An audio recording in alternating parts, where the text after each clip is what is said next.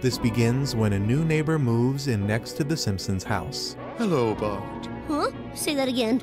Hello, Bart.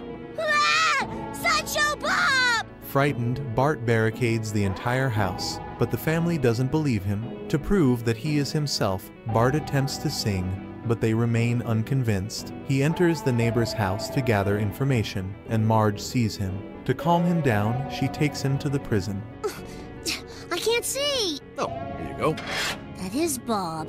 The next day, Mr. Warrant takes Bart to a baseball game. Bob escapes from prison and informs the family that he is not Bob. Mr. Warrant reveals himself as the real Bob and explains how he did it. I began by removing Walt's face. The hard part was removing my own face. They reach their destination, and just as Bob is about to finish, Warrant arrives with the entire police force from all states, and they arrest him.